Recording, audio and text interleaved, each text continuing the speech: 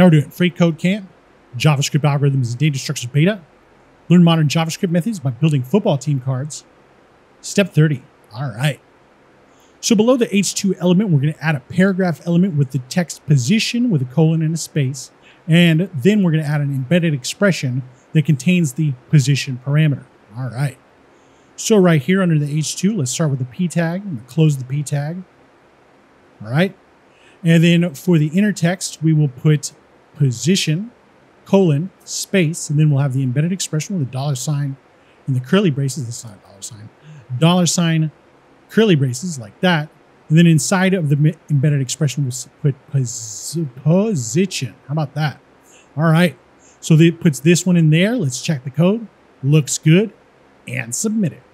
All right. Now we're on to step 31. And we'll see you next time.